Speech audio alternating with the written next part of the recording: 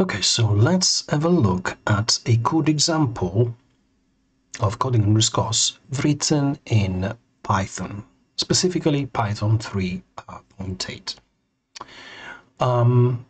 The scope of this video is just to write a very simple program that will create an infinite loop, in which we will print on the screen the word tick or talk, depending on the state we are in, and then we will toggle the caps lock LED, making it flash, and then waiting for a second and repeating this forever until the user press an escape or something. So it's very, very simple. The scope is just to show you how to use SWis in this particular case in Python on RISC OS, and SWis are fundamentally the equivalent, RISC OS equivalent of SysCalls on other operating systems and platforms. They're exactly the same concept. If you're not familiar with the concept of SysCalls, please have a look at the video description below, where you will find a link to an article that describes everything about SysCalls. Okay. When discussing SWis, we also use some low-level programming terminology like CPU register and all these things. If you're not familiar with this terminology, again, check the video description below, where you will find a link to an article that gives you all these terms, right? And finally, you can get these source codes that we're going to use in this video from the RISC OS community on GitHub. And again, check the video description below for the link to get the source code and play with it on your RISC OS machine. All right. Let's get into the code analysis. I already have loaded my Python source code. It's called CapsLock into my favorite editor, which is Stronghead, and you can use any editor because, again, also Python is just a text file.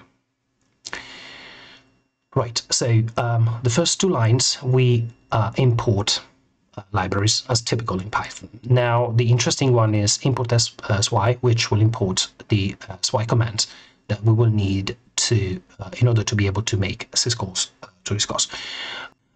Import time will just import the Python time library, so we're going to use it to create a sleep of 1 second.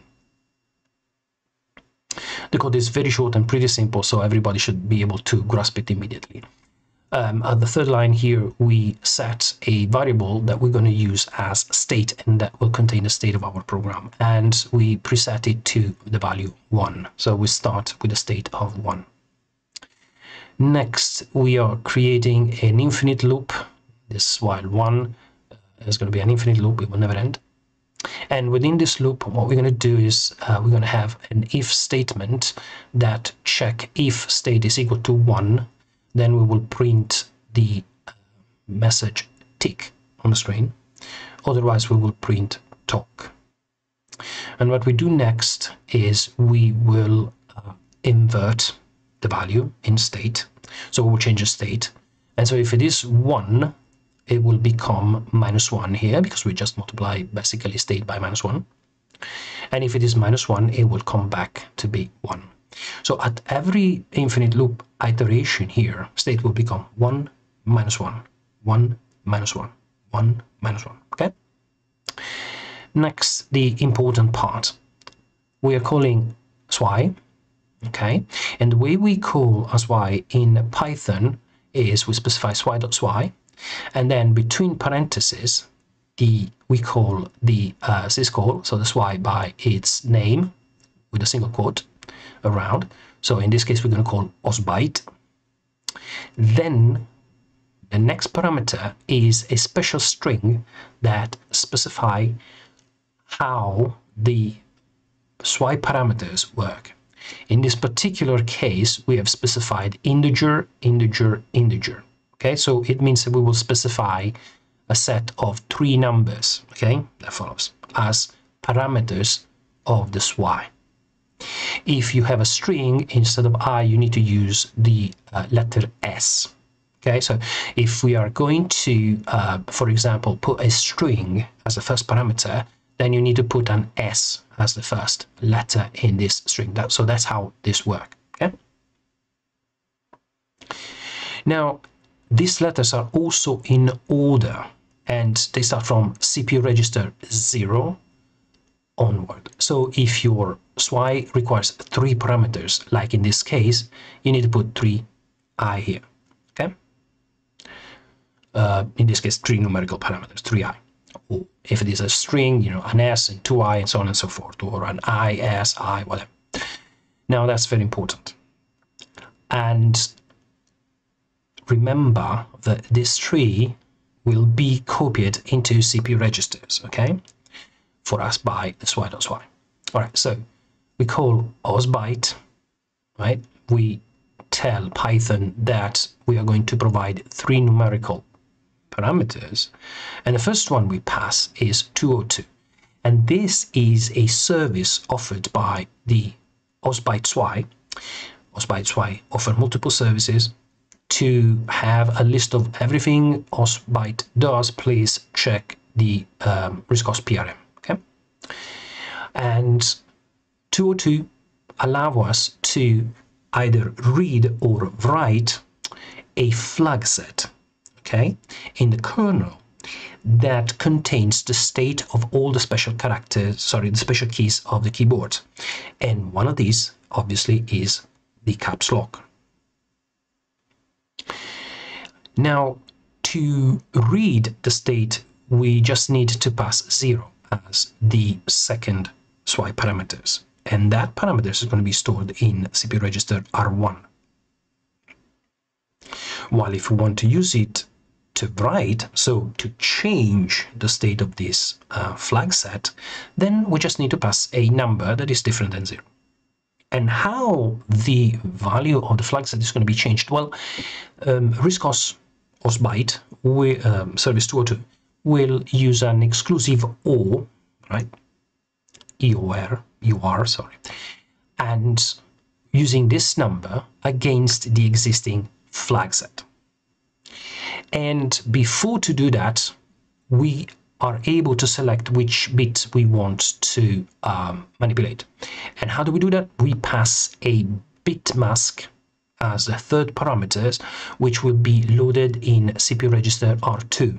Okay, and this bit mask in this case is 255, which means we are going to take the entire flag set. The entire flag set is an 8 bit, so 255 means we take all the bits. Okay, and so how this works? RISC OS osbyte will take the entire flag set, will end it, end it against our bit mask, okay? And in this case, because it's 255, that means that the result of this is going to be an exact copy of the flag set, okay?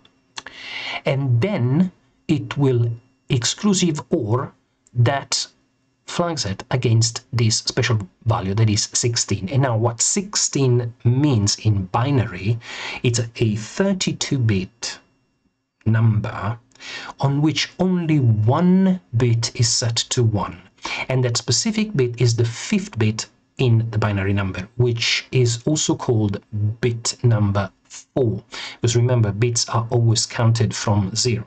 Okay, and the bit number 4 identify the logical state of the caps lock LED.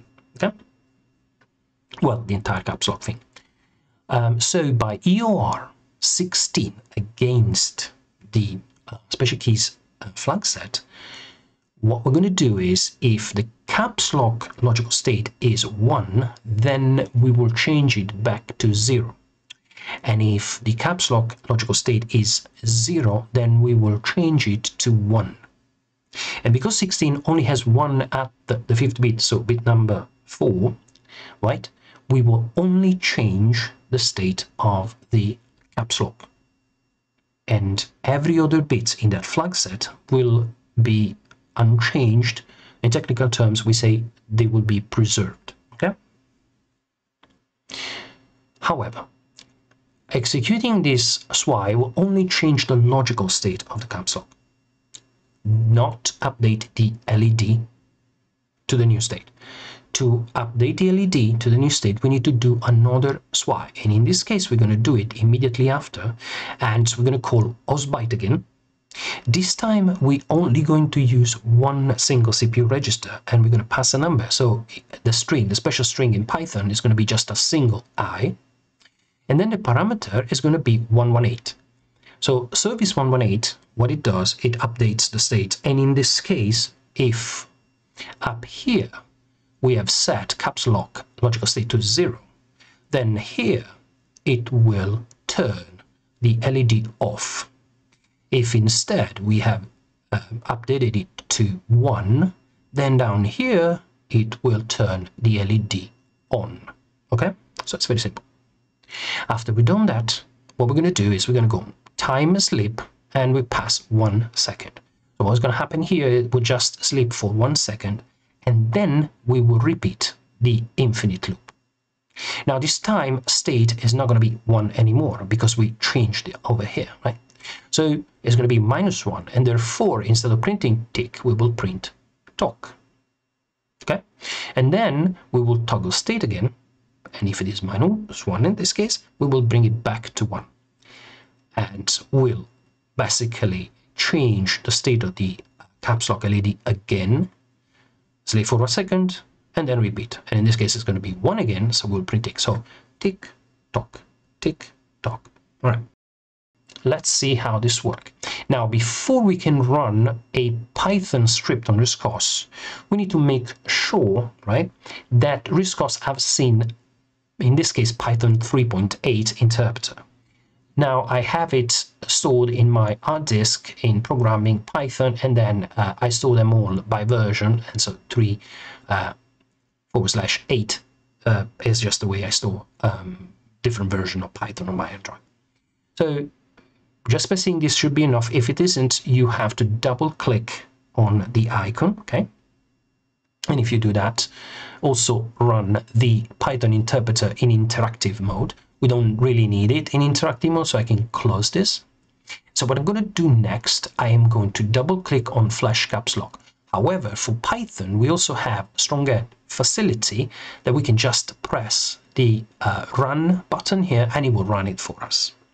Now, the advantage of using the this button instead of double clicking on the file icon on the filer is that this button also will execute the file that is with the changes that are not yet saved. So if you want to test something, we can just quickly test it by using this button.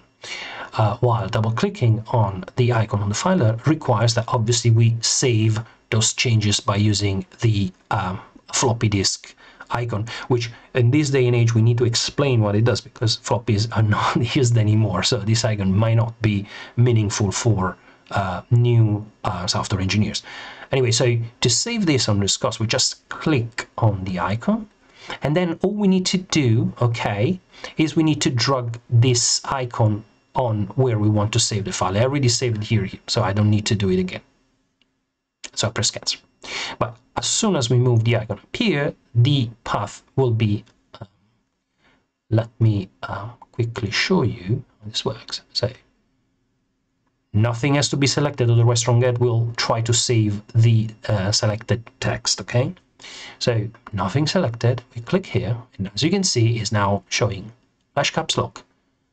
It's a type Python 3. Remember, RISC OS doesn't use file extension, it uses file type. So in this case, Python 3 is a label that has been used to configure the special file type for Python 3 scripts. Okay, and so all we need to do is, for example, let's store it here.